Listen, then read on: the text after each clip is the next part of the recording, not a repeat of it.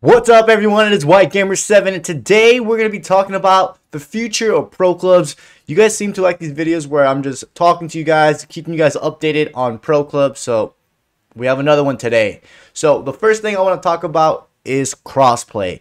As of right now, as of October 15, 2022, there's no crossplay in FIFA 23 pro clubs, but there's some good news, boys and girls. There's some good news. There's been rumors that it should come out in December, between December and February. That is the rumor, boys and girls.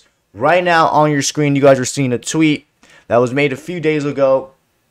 The image itself got deleted by Twitter, so it was legit. But basically the image was a PlayStation and Xbox in the same lobby in pro clubs. As you guys can see, the guy was backing out of a drop-ins, and there he was with his mate in the lobby with each other.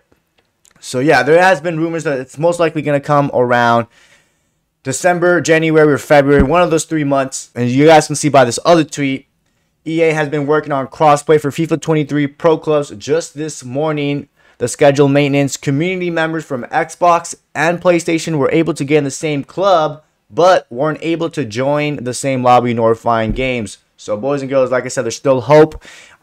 If it does come out, it's going to be during those months that I said, and they'll probably start off with drop-ins and then release it fully. But boys and girls, that's good. That's good. We have some hope that it will come out for FIFA 23 pro clubs. The next thing I want to talk about, boys and girls, is LAN events. LAN events is a local area network. Pretty much, you're in a facility and you guys are all playing there together. So this is actually an ultimate team when pros go 1v1 against each other in, in stadiums or whatnot. But for pro clubs, a few hours ago, you guys right now are seeing a clip in Spain. The VPG of Spain hosted like a LAN event tournament, which looks really, really cool. You can see the players on the side, and on this other side, you can see the other team, and they're just going 11v11 against each other. This will be a cool thing if EA did this. Hopefully in the next 2 to 3 years for pro clubs. Hopefully sooner, but I'm trying to be more realistic. And fun fact, boys and girls, this is not the first time this happened. There's another clip right now on the screen you guys are seeing. A few years ago, I think it was like in FIFA 20 or 19, in Argentina, they hosted a 11v11 LAN event. As you guys can see, the players are positioned where they actually play in pro club, which is really, really cool. And, you guys can just see the team celebrating and whatnot. I feel like this will take pro clubs to the next level. Once they add crossplay, the LAN events is a must, boys and girls.